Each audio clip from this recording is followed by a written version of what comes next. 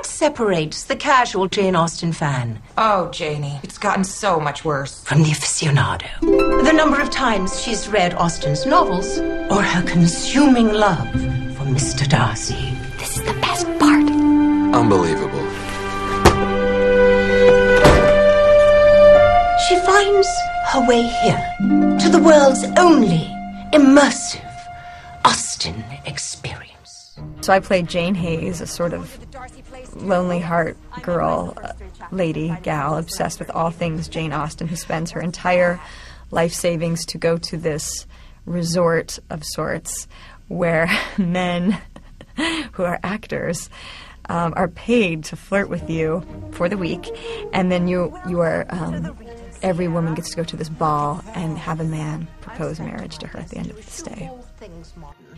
I wasn't a massive Jane Austen fan. I mean, obviously I'm aware of it. I've seen all the Keira Knightley remakes, you know, those kind of... But I think my in to the movie was really Jerusha Hess, and I was familiar with her work, and I thought the movie was fun and poppy, and I thought with her take of weird attached to it, it could be really something interesting. So it's a gamble every time, and some work and some don't.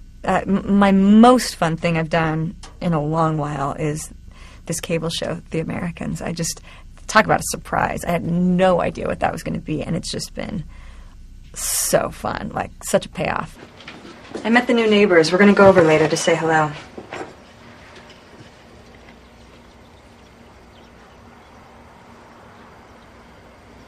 What, you think I killed him?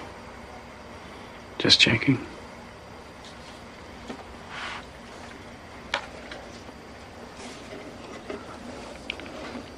Stop. You know, cable is just such a fun place to work right now.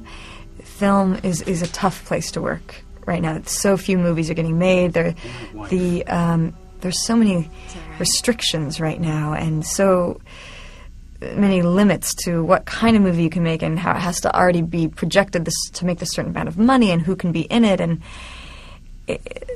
it's too tight feeling, and it's not creative. And cable's it's a fun play. It's like we're sneaking in the back corner, and it's fun. It's fun. Our characters are bad. It's like, you know, I'm having so much, like, I'm having way more fun now than I've ever had in this job.